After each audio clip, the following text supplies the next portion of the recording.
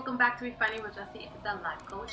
So today we are discussing about how do you invest in yourself. So how do you invest in yourself, guys? How do you give back to self? Is there any specific things that you do for yourself on a weekly, monthly, yearly, consistent basis? And if you don't, why not? As people who have so many responsibilities going on, you gotta always check in with self and say, how are we living? Are we good? You know, do we feel burnt out?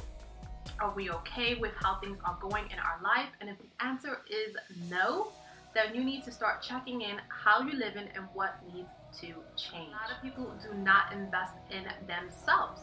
They do not pay themselves for the jobs that they do. So as individuals, as people, we hold so many different titles and so many different responsibilities. And it feels at times like the world is on our shoulders, right? Like the burden becomes so much. So how do you invest in yourself? How do you give back? Are you paying yourself? Are you paying yourself for the job well done? Are you paying yourself for the little things you do every single day? Are you paying yourself for being a good person?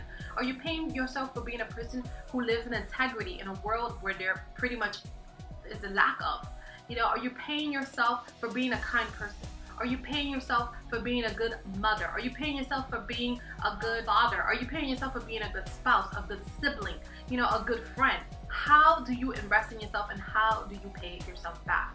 You know, what is your worth? So one of my new videos is about traveling. I constantly hear from different people, especially people I coach, is that they cannot afford to travel. They wish they could travel. It's one of their big dreams. It's one of their desires, but they can't do it. And, you know, it's just not in the cards for them.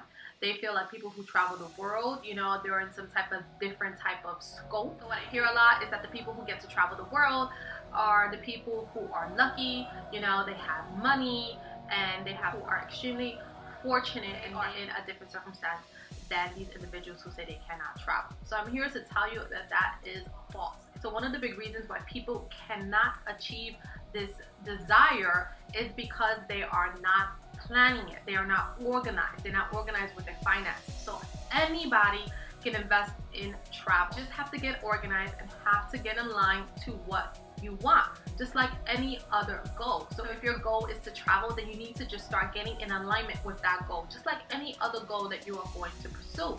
When you pursue a goal, you need to have a foundation that you are following, and the same thing goes for travel. So you may not be one of those people who could get up out of the whim and just go traveling wherever you want to go, but that doesn't mean it cannot happen for you. It just means that you have to plan and organize it a little bit more further ahead than others. That's the only difference. You know, a lot of people think, you know, I gotta have all this money and, you know, I have to have all this extra. No, what you have to do is budget.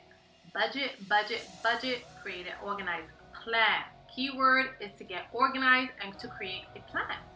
So, you know, if you have a travel dream that's like $2,000 and you're like, there's no way I can save $2,000, there is a way. You just have to plan it in advance. So, you know, right now we in 2019, make a plan to start saving and get your dreams accomplished by 2022, 2021, 2020. You know, you have a year, 2 or 3 years out. You have to do it in advance.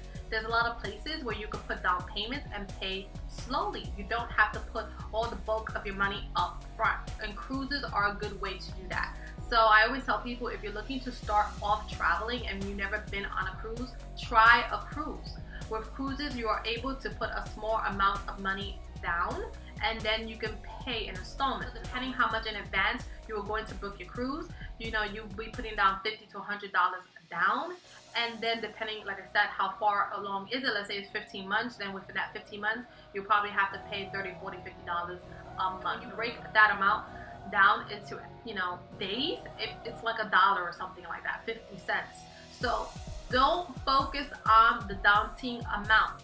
The amount is what's going to sway you saying, I can do it, and, you know, thinking I need to take that trip right now.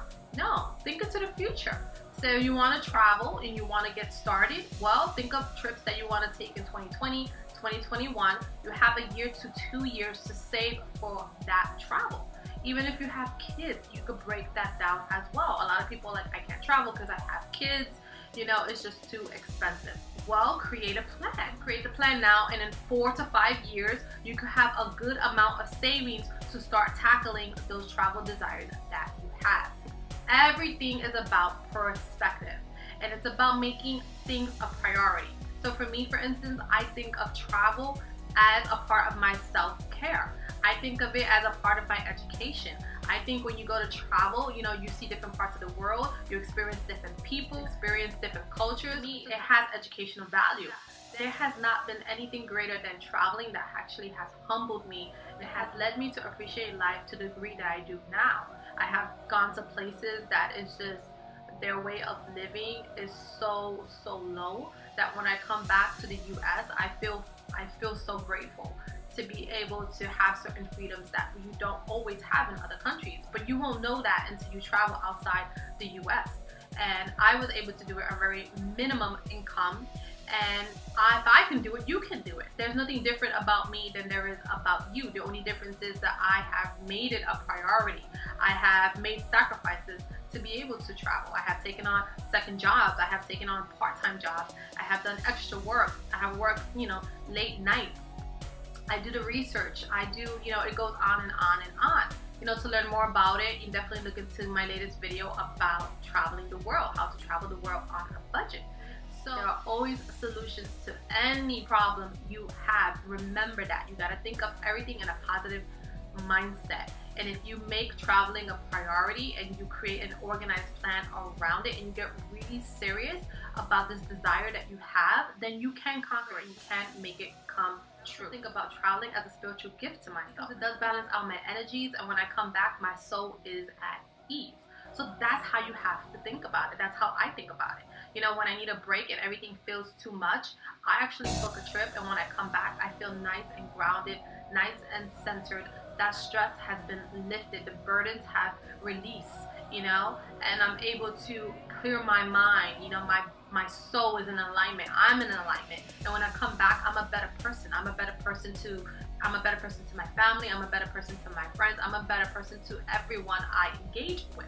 So there are a lot of benefits to traveling. You know, if you just think of it as something that is, you know, a luxury and something that is an extra and something that you don't need. Always see it as something like, oh, I don't know if I really want to invest in that. But if you see it as something that balances you out, that gives your soul alignment, see it as something more spiritual, and see it as a gift to yourself. You know, that's another thing I do. I see traveling as a gift to myself. It's an investment in me.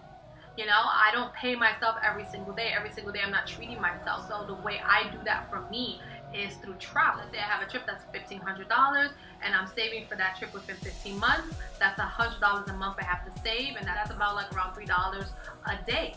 So that's how I would invest in myself. That's how I pay myself back. So every day I'll take out, you know, $3 and whatever the extra is, and I'll put it aside. And I will justify that by saying I'm paying myself for a job well done. Every person I do, you know, flip on during the day, every person I'm able to interact with on a balanced level, every person that, you know, I treat with kindness, every kindness that comes out of me that I give to others, any good energy that I spread, you know, I'm rewarding myself with that $3 and, you know, whatever the change is on a consistent basis. And then I get to celebrate that in 15 months by going on a vacation. You definitely have to look into how you're investing in yourself. How am I giving back to myself? Am I worth it? Of course you are. We are all worth it. There's no monetary value to put on our worth and who we are as individuals and how we contribute to this world and how we contribute to others.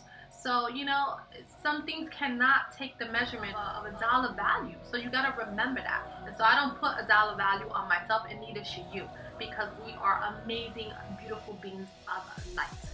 So guys, if you haven't invested in yourself in a while, start thinking about how can you invest in yourself and give back. And if it's travel that you're looking to do, that's the way you make sense of it. Travel is just not something that's luxurious that other people get to experience. You can experience it as well. And when you're spending the money, you're like, oh my gosh, should I have, you know, spend all this money? Yes, you should, because you are worth it. You are worth that trip. You are worth investing in yourself. You are worth giving back to yourself. And you are worthy of being in an alignment, getting yourself spiritually grounded, and getting yourself into a spiritual practice for yourself. So think of it like that. Remember, everything is mindset, mindset, mindset, mindset. Once you get that balanced mindset, everything starts changing. Your perspective about everything is going to start changing. So guys, that is all I have for you today. Like I said, definitely go check out that video. If you like this video, definitely give me a thumbs up. And I will see you in my next one. Bye.